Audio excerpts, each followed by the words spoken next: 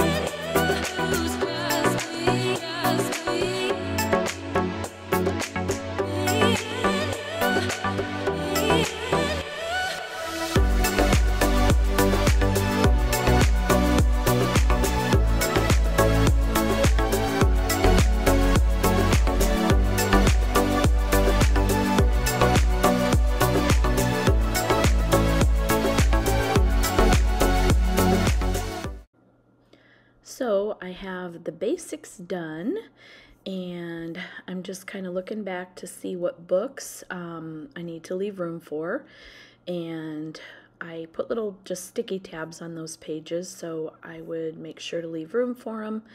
Worst case scenario, I put them in the following month. Not a big deal, but I just left the pages blank and stuck my sticky notes on them. And now I'm going to think about what I want to put on the page to decorate. So a while back, I was on scrapbook.com and found these freebies, and I wish I could say I remember exactly where I got them on scrapbook.com, but maybe if you just go there and type in freebies, I'm not really sure. Anyway, they had one set for each month, and I downloaded all of them, and I haven't cut them all out yet or printed them all out, but I did the February, I think March and April maybe. Anyway, they're just really cute, and they were free, and free is fantastic. So I have these to play around with, so I just wanted to look at kind of the overall color scheme and see how I could match them to the pens that I wanted to use and where I wanted to stick them. I just printed them out on plain old paper, and just simply because that was lighter weight and it wouldn't make the bullet journal bulkier.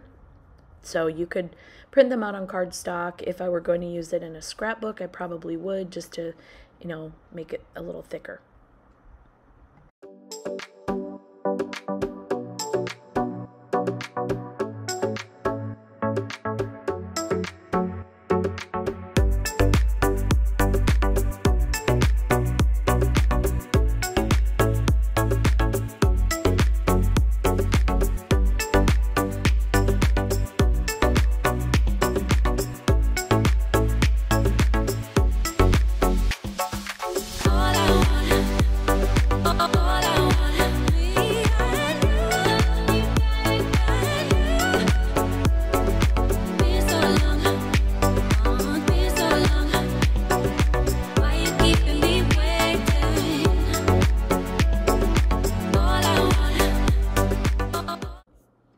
Before I go any further, I'm going to write the month up here. I like these chunky letters. They remind me a little bit of Rae Dunn, only chunkier. And that's not a personal affront to Rae Dunn, just her font.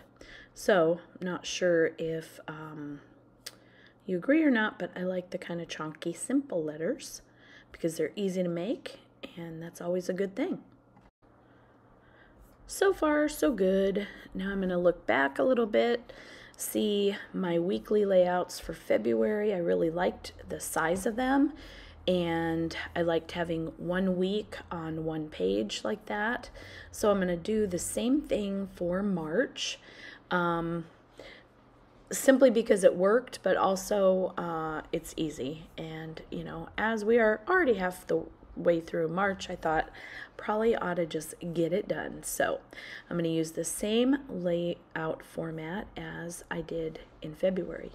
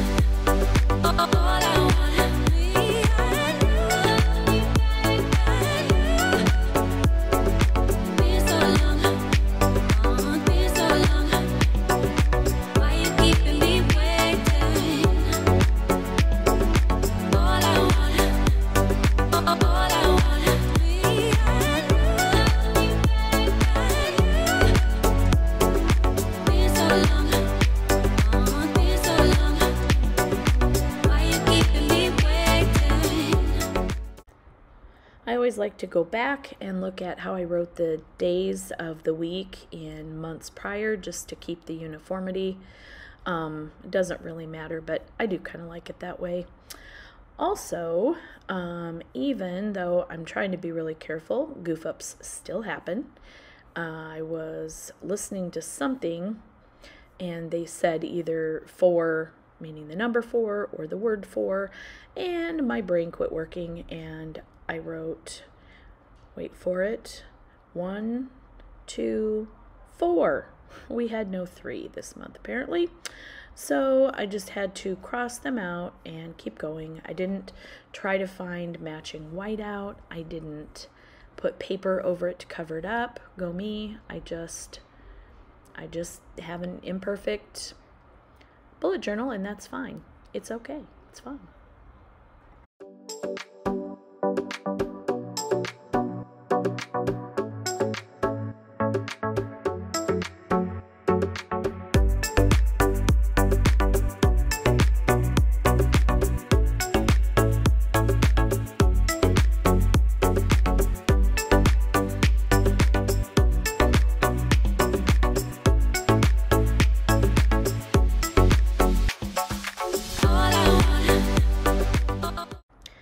It is now time to get out the markers and add a little pop of color. So I still really, really love my Sharpie highlighter markers.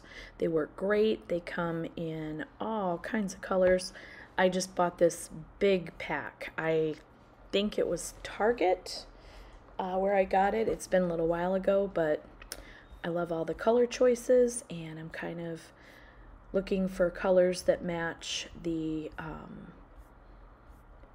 little accents I'm putting in, and also that match March in general.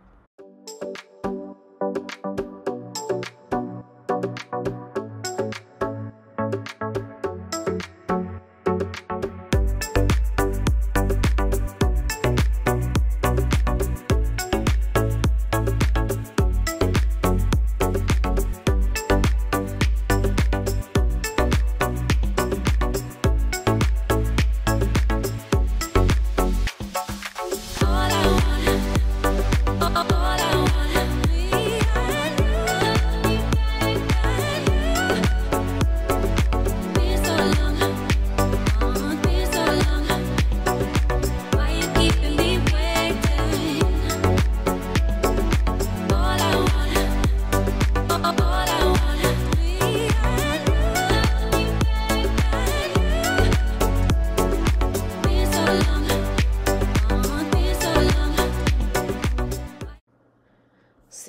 this week was spring break week, I decided I would do a little bit of lettering here to the side just to distinguish it from all the other weeks. So I had a little bit of fun with lettering here.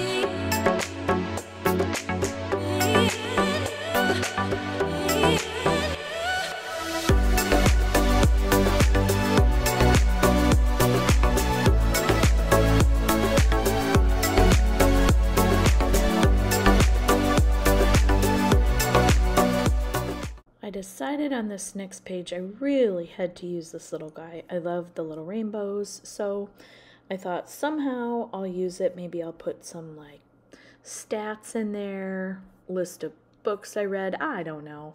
But I thought making it a little flap would be kind of fun. So there it goes toward the end of the month there. And who knows? Maybe it'll be something cute. Maybe it will just have a sticker on the inside. Anyway, I love the idea of having like three-dimensional things. So there we go.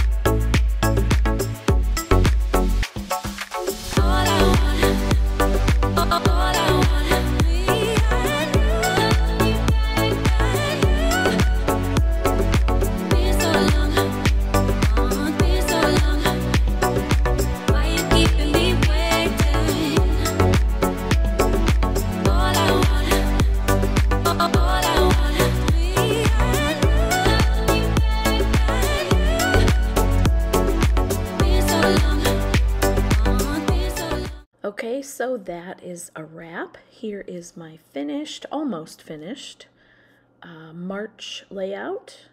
Nothing fancy, just user-friendly and cute. I love the way it turned out. I love the muted colors that this little freebie allowed me to use. I have just one more thing I have to do, and then I am done.